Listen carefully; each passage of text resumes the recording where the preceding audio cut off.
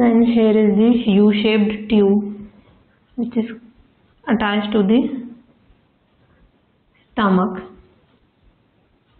U-shaped tube which is attached to the stomach.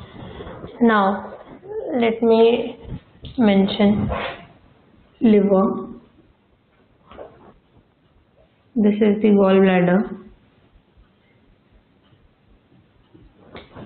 the pancreas,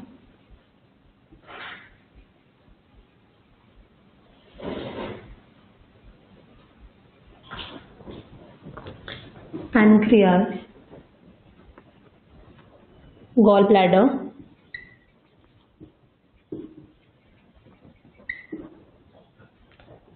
this is the duodenum,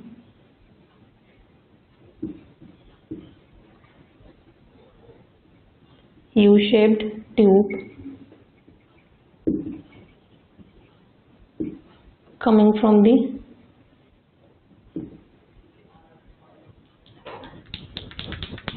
U-shaped tube. Now this U-shaped tube receives the food from the stomach. Here is the stomach.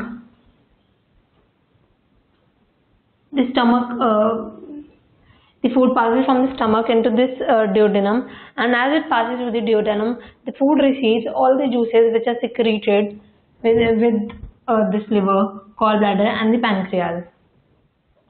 Now let me explain you. This is the liver duct. This one here is the liver duct.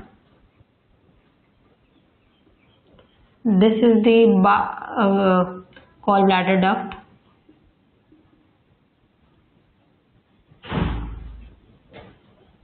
This one is the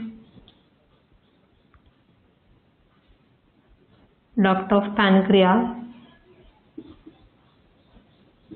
pancreatic duct.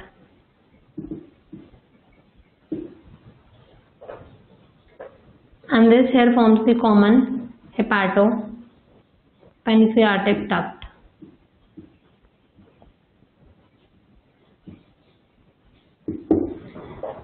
Hepatopancreatic duct. Now the hepatopancreatic duct receives the bile from the liver, from the gallbladder and the pancreas, and then forms the hepatopancreatic duct. And this the juices and the enzymes that are in hepatopancreatic duct, they are mixed with the food which is coming from the stomach. Now the food which is coming from the stomach is acidic, as the HCl is present in the stomach, which makes the pH of the food acidic. And now as these enzymes and juices get added into the food, it becomes basic.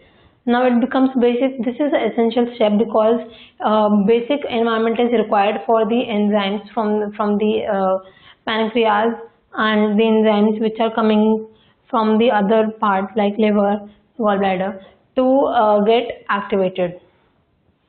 Now pancreas is a compound organ because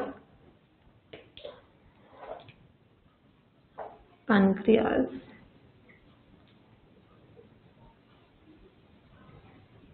it is a compound organ because it consists of two types of glands, this is the exocrine gland,